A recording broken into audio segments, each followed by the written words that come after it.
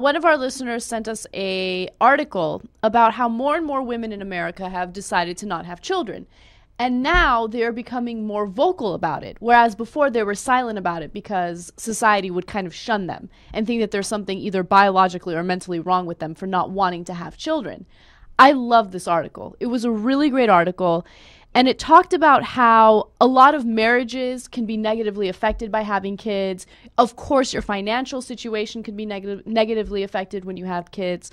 And it was a really good article, and it kind of showed the history of authors and women who have come out and said, you know, not having kids is okay. In fact, it might be more selfish to have kids than to not have kids. Yeah, as I hear about this article, I'm reminded of a Pearl Jam song, Better Man. Now, I know it's Better Man, not Bitter Man, but I love saying that. And it's a woman who wrote it, right? Yeah, I bet she doesn't have kids. Actually, she does have kids. Oh, this talks about, yeah, you definitely. I bet she doesn't like her kids. No, she loves her kids. She loves her kids. But by the way, this article talks about a lot of different psychologists, a lot of different authors, a lot of different people. So it's not focused on one person. But one author that keeps, is like, I guess, woven in and out of this article is a woman by the name of Corinne Mayer. She wrote a book called 40 Good Reasons Not to Have Children. Now, she has two kids. One of them is 14, one of them is 11. And she says straight out, sometimes I regret having children. Okay. That's got to feel great for the kids to hear. But it's really interesting because of course she's gotten a lot of hate ever since she's come out and said that. But that reminds me of that. Who was it? Ryan O'Neal. That was like, oh yeah, every one of my kids was a total mistake. If I had to do it over again, I wouldn't have any of the kids. They're all either in jail or should be, and I shouldn't have done it. Okay. Now look, you're putting the kidding aside. Here are my serious thoughts on this. Look, I'm ambivalent on it because. On the one hand, I totally hear that, man. Kids are a pain in the ass. And it costs a tremendous amount of money. They take up all of your time. And a lot of times it's because people do it for selfish reasons. Now, look, everything's selfish because we're genetically driven to do it, right? So then you look at it and you go, oh, that's like a little me. And that little me is going to do better than I did. Yeah, yeah. And then you put all your hopes and dreams into the kids.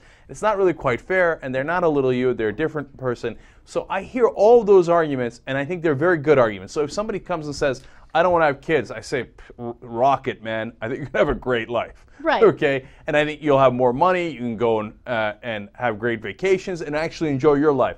I really respect that decision. Right. Now, on the other hand, people who do have kids, a lot of them will tell you the same thing because again, we're biologically driven by this. They're like, there's nothing like it in the world, man. You have that kid, and you love it so much that it outweighs all of that other stuff. And this article talks about that specifically, okay? And I'm not sure if I agree with this, but one psychologist said, yeah, people will say that. People who have kids will say it because society expects them to.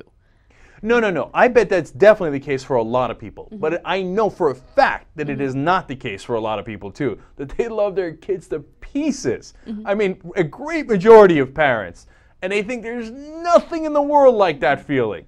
And I'm not at all surprised by that. I mean, if you're going to have any biological imperative, it is to reproduce your genes. And since the baby's such a pain in the ass, your genes have to make you love it so much that you still take care of it even though it's such a pain in the ass. I mean, I hate to break it down in such biological terms, but it's definitely true.